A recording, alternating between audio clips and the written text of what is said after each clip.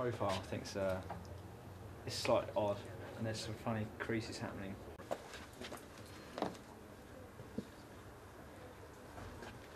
So then,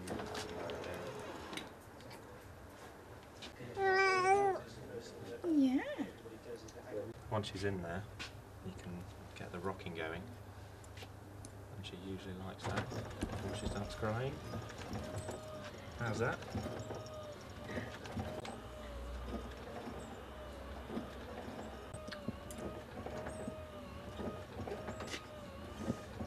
We decided to look at the cot, seeing that it hasn't had any development other than aesthetic styling. It's essentially a box with a mattress in it.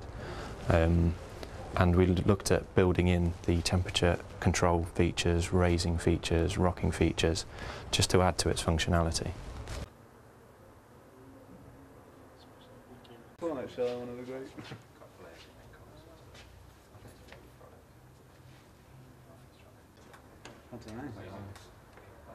The cooling starts down here. This is the TEC, thermoelectric cooler.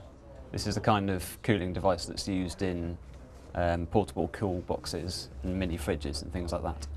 This is what cools the air.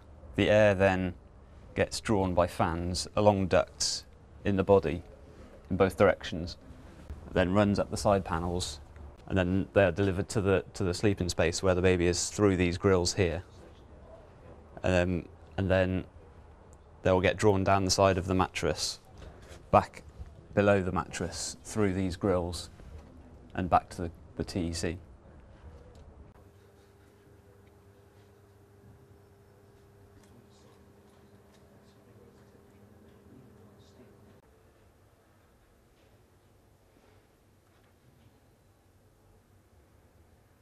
Working with this Siemens technology, which can link home products such as central heating, hi-fis, televisions, and using that sort of software, we've developed it to link with our cot.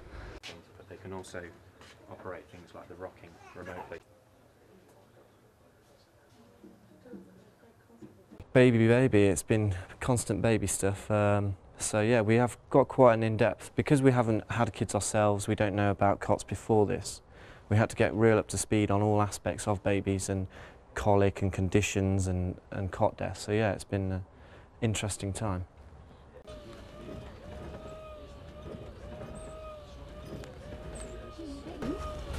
Mm-hmm.